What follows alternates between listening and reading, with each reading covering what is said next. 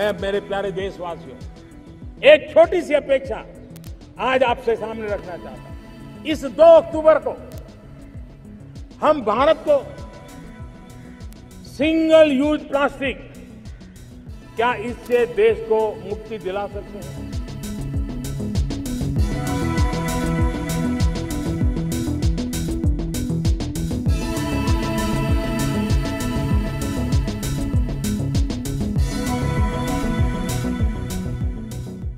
Welcome to another episode of Metro Matters. I'm Shivani Singh.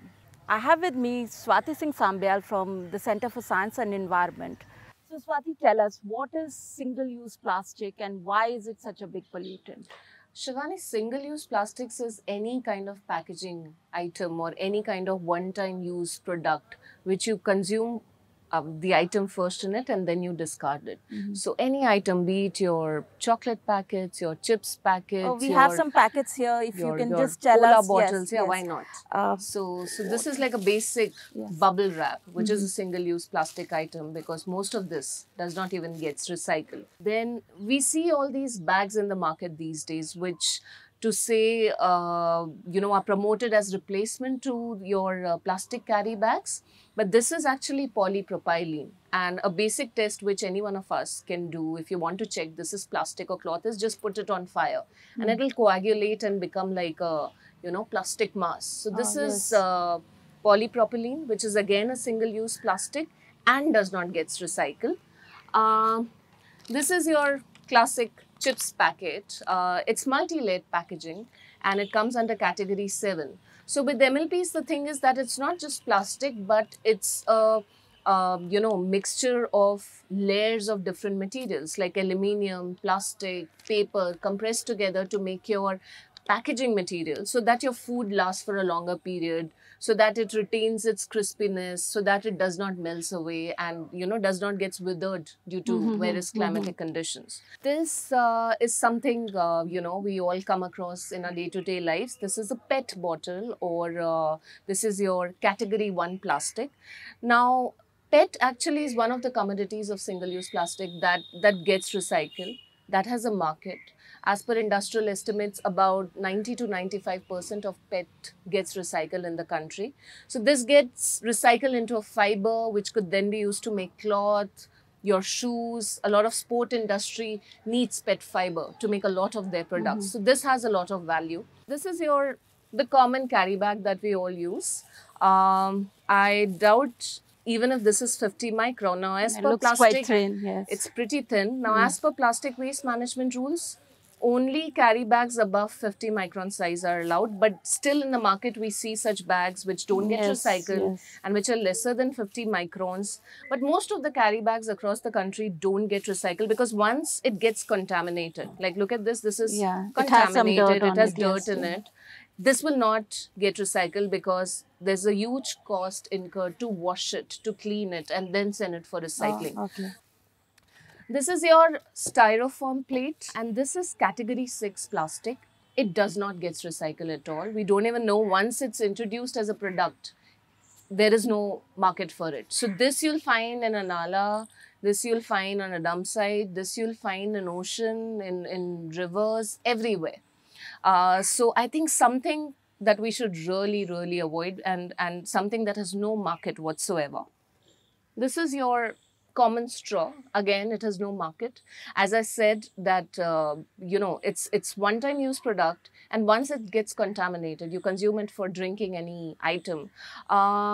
Washing it will incur a lot of cost. So most of the time, straws don't get recycled. So I mean, that is the challenge, that most of the items that we saw, about 80% of them aren't going for recycling. Also for the fact that most of them are contaminated. What are the alternatives we have?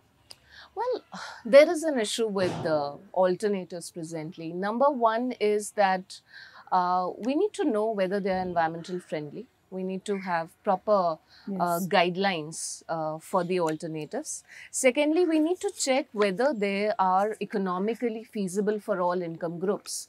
Probably I can buy all those alternatives. Probably you can buy all those alternatives, but I can't ask a low-income, middle-income group person to invest all his money on alternatives to plastics. Simply put, he won't be able to afford it. So one big issue with alternatives is you compare a plastic carry bag with a cloth carry bag. Yes. And that cloth carry bag being made from virgin cotton. Now that will have a higher environment and carbon footprint. For making cloth from virgin cotton, a lot of energy is required, a lot of water is required, a lot of effluent is discharged, which with plastic is fairly less or very, very low.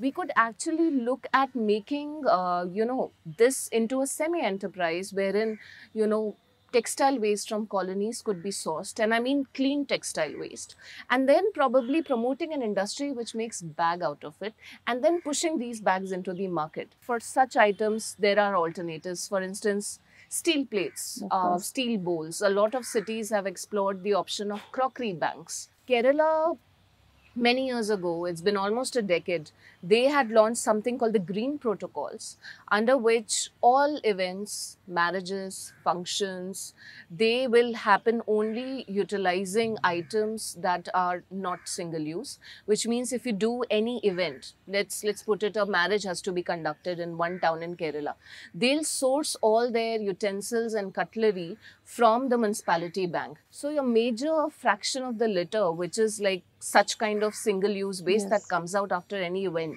that comes down to zero. All the national events, even the national games in for about 5-6 years have happened using any kind of, without any single-use plastic item being used. So I think given the current scenario, we have some alternatives. For some items, there can be an immediate replacement. But for some items, for instance, multi-layered packaging, we don't really have an alternative. Not an alternative which would ensure that, your food product will retain the same crispiness, will have the same moisture. So this needs to be worked out. And across the globe, there are initiatives happening where industries are being asked to invest into research and development and bring about packages to alternatives to MLP. So that, the huge environmental footprint of MLPs can be reduced. What happens to people who are employed in this industry? There's about 6 lakh direct manpower employed in recycling industry and about 10 lakhs of indirect or informal manpower employed. I mean, of course, you're trying to protect the environment, but you also need to look at the social as well as the economic angle. I doubt we're looking at the economics of it, the numbers of what happens when we try to replace this industry, or when we try to push this industry to shift, or when we are asking to shut down this industry. Where will all these people go? So that definitely needs to be explored. But for the fact that these are not the only items that these industries are involved with, the industry of which would be asked to shut down, or would be asked to kind of, would be given a timeline and would be asked to then shut down or shift to an alternative industry. So I think the numbers, how bigger an economic impact would this be, really needs to be explored. How do you think, agencies could work on improving the enforcement aspect? Well, almost 29 states and union territories in past 5 years have worked on bans, some way or the other. We have Maharashtra, Tamil Nadu, very recently Uttar Pradesh actually has come out with a policy which has defined single-use plastics, which has urged all cities to stop using, which has totally banned the use of single-use plastic, and of course the enforcement needs to be worked out. So all the baselines need to be worked out, all the assessments need to be done right, social awareness needs to be looked into, and exploring viable alternatives needs to be looked into. Clearly, there are many challenges. There are many challenges. Yes. Thank you so much. Okay.